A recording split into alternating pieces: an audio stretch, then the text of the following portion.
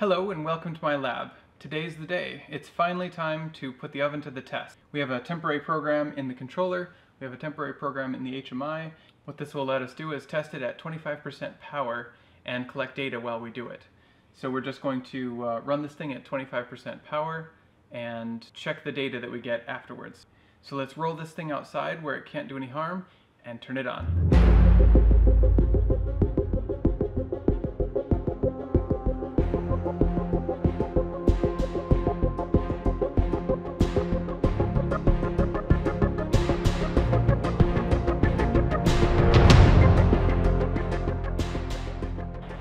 Alright, here it is booted up and everything. When I press this button, it will turn on the power and start heating the coil, and we should see wattage. We should see this turn up quite a bit. So I'm going to be pressing the button and standing back for a little bit, so let's see how that goes.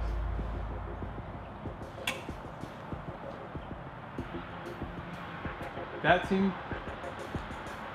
to be working. Not very much.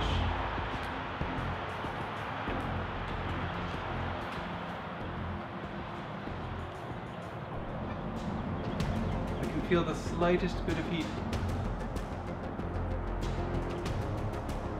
It's on.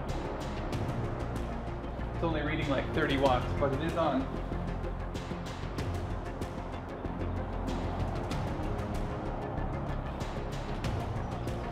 I think that's actually kind of nice. We'll leave it on that low for a little while, just see what happens. So you'll note the temperature here, it's 16°C because we've got the door open here. But yeah, well, while we wait for that to soak up and maybe heat up inside, let's go talk about what's actually going on in here so far and where we want to go. Okay, so it's actually a different day now. It started to rain, which is not good for testing. Today's a lot better for testing. So let's talk about the system and then get back to it.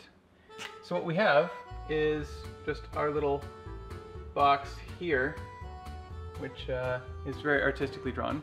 And what our system is doing, essentially, is just adding heat, energy, into this box to raise the temperature. And the rate at which we're adding energy to the box is wattage. We'll just talk about that in wattage from now.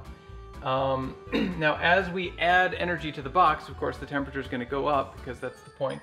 But it's going to go up at a rate proportional to what I'm going to call the capacitance, because I'm an electrical engineer, times the energy that we put in, which is actually joules, so I'll just put a J here. Then the other thing to consider is that energy is going to be leaving the system here through our insulation and everything, and that is going to be relative to the difference in temperature between the chamber itself, the hot chamber, and the ambient room temperature air, divided by the resistance, the overall resistance between those two. So we don't know what the resistance is, and we don't know what this capacitance is, but we can actually derive them experimentally. We know what this difference in temperature is, and we can know what the wattage is. So let's focus on this wattage for now, and then we'll talk about how we're going to derive these later. Which brings me to why I put a current shunt resistor in the control box. That will allow me to see the amperage going into the element, and then I can calculate how much wattage is being dissipated that way. Now, early testing is showing that that signal isn't very reliable right now, so we might have to do something else. But I bought a new tool for the oscilloscope, which should help us out quite a bit. So why don't we just go over there and look at that. Alright, here's the machine plugged into the 240 volt power, so it's all ready to go. As you can see, we've been messing with the HMI, and we'll get to this code later. But for now, I just want you to look at this number. This is the real-time power output that's calculated from the current shunt resistor. The machine isn't actually on right now yet. It's reporting 700 watts through the element, so it looks like it's a noisy signal. I could probably hunt that down and fix it, but that would take a lot of work, and I don't think it's worth it. So I'm going to ignore this number for now, and we'll actually just measure it with my oscilloscope. So I'm going to turn on the machine at 25% power, and we'll just go look at it over in the scope. Okay, so here we have the machine on. I've got an amp clamp right here. If you haven't seen one of these are great. You just clamp it around a wire and it'll tell you the amperage going through the wire. So this is real-time data coming into the scope, and you'll see here that this thing is on about 25% at the time, which is what we told it to do. So if we look closer, this waveform is actually a lot cleaner than I thought it would be. And that's why I thought we'd have to have a current shunt resistor in there. But with how clean this is and consistent, we should just be able to use the duty cycle, or the percent of time that it's on versus off, to assume how much wattage is going into the system. And that's probably going to do it for us. So instead of trying to get feedback, we're just going to say that 25% of this on time versus 75% off is going to give us 25% wattage of the full wattage. And I can just measure it with the scope here to double check that that's working, and then we can continue from there. After we have the wattage done, we can conduct several tests, probably about 10 of them, at increments of 10% power. This will give us a set of graphs that we can derive those previously mentioned constants from. So we'll go ahead and do that, and then we'll look at the data. All right, we've conducted the tests, collected the data, and the scope reads good wattage on all the data points, so we can move on. But before we go looking at the data graphs that we collected, we should talk about the math that we're going to use. And we're really going to get into it here, so if you have an aversion to math, or heaven forbid an allergy to math, you might want to look away or skip ahead, because this might kill you. Okay, for everyone else, let's get into it. Here we have TC prime. Wow, that's probably the tallest T I've ever written. Anyway, TC is going to be the temperature of the chamber, and prime, if you don't know calculus, prime means it's the rate of change. So here it's the change in temperature of the enclosure. This equation here that I just wrote down is the basis of everything. This is the model that I'm assuming everything is going to follow. And this is what I'm probably going to refer to as the capacitance model. This here is joules per second, or energy per second, the energy that we're putting into the system per second. And here is the capacitance. And this simplifies to wattage over capacitance. And to illustrate what capacitance means, let's say you've got a theoretical energy bucket, and you're filling it with energy water. The size of the bucket is going to be your capacitance, the radius of that bucket. As that increases, as your capacitance increases, it takes more of this theoretical water, more filling of water, in order to get a given amount of water level rise. So our oven is an energy bucket, and we're pouring energy into this bucket. So this represents the size of our theoretical energy bucket, which is our oven. But we don't really want the rate of change of temperature. We want to know the actual temperature, or our predicted temperature for the future. So we'll use calculus to integrate and get the function that represents the temperature given the time. And there it is. This is wattage times time, which ends up being energy, over the capacitance, which gives us a temperature, plus the starting temperature. So if we had a constant wattage, then this equation would give us the temperature given time. Unfortunately for us, the wattage here isn't that simple. This wattage here actually represents the wattage that we're putting in, which makes sense, but it's also the wattage that's coming out. We have to subtract the wattage that's escaping the oven because it's not a perfect insulator, which is going to be equal to the temperature in the chamber minus the temperature outside the chamber divided by the resistance. The resistance is essentially our insulation here. It's our total system insulation. In other words, the resistance for energy to flow out of our bucket. So here's where things start to get a little bit complicated, is we're going to add this all together and get this here, which is what we're looking for, but there's a little bit of a problem.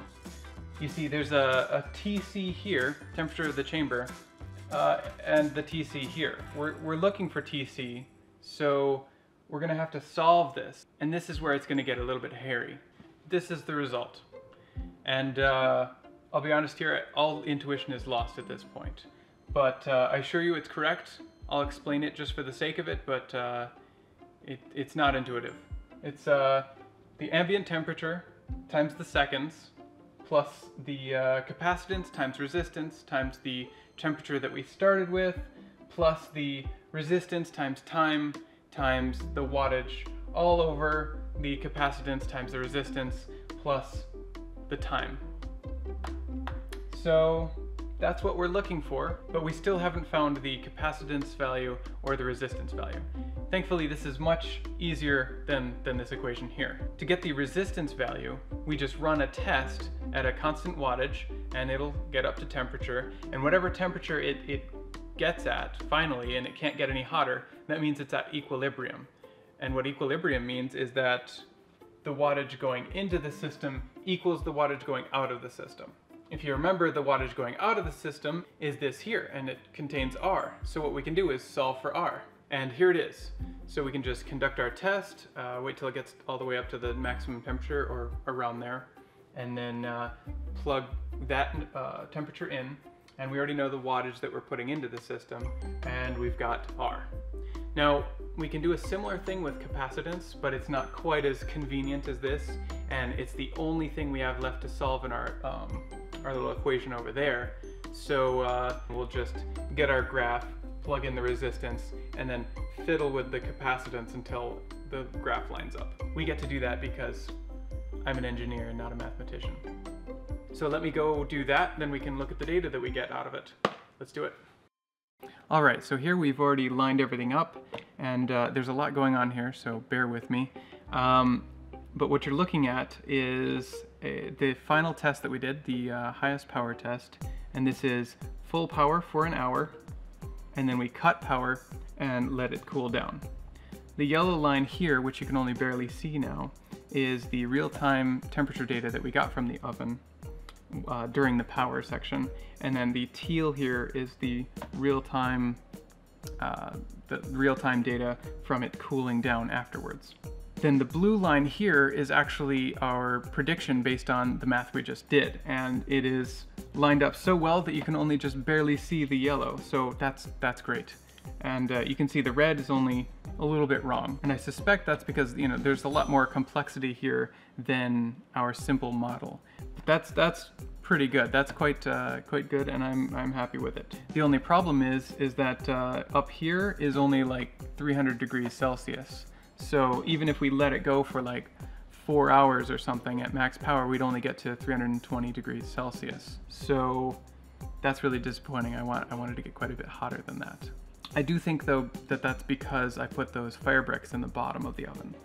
And the reason I put those there was to give it a hard surface on the bottom of the oven to begin with. But that was before I designed in the metal plate, and now in retrospect, I don't really think I need those fire bricks in there anymore.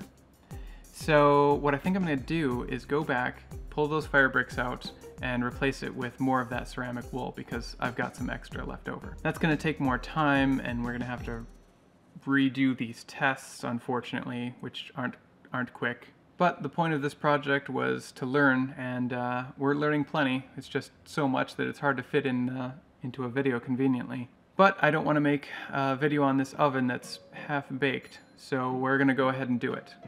So I'm going to go back, pull those bricks out, replace it with the ceramic wool, and we'll rerun the tests and come back and look at the new data.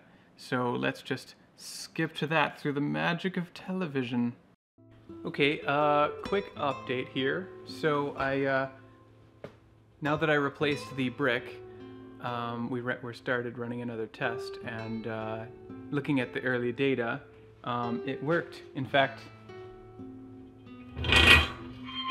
it worked too good. So yeah, the reason that we couldn't get hot at all was definitely that fire brick.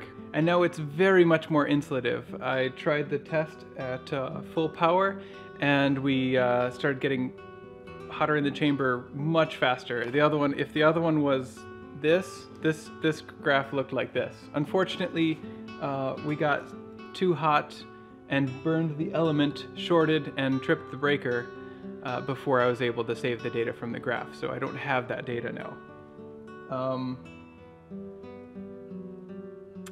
So that kind of concludes the testing I can do at this moment. Yeah, so I kind of suspected that that element might not be able to handle what I was going to ask it to do. Which means I'm probably going to have to make a resistor out of that Kanthal wire I usually use. So that's not too big a deal, but it's definitely going to delay things. So I think I'm going to have to arbitrarily cut this video short. I really wanted to make this the last video, but there's just more we need to do. And I want to be thorough about this. I want to, you know, make this thing proper, so we're going to do that. And I also want to definitely cover all the code. So I'll probably get some of that mortar or whatever you call it for kilns and make a Kanthal heater element and build it in proper. And then we'll test it again. So I guess we'll see you next time. Thank you for watching.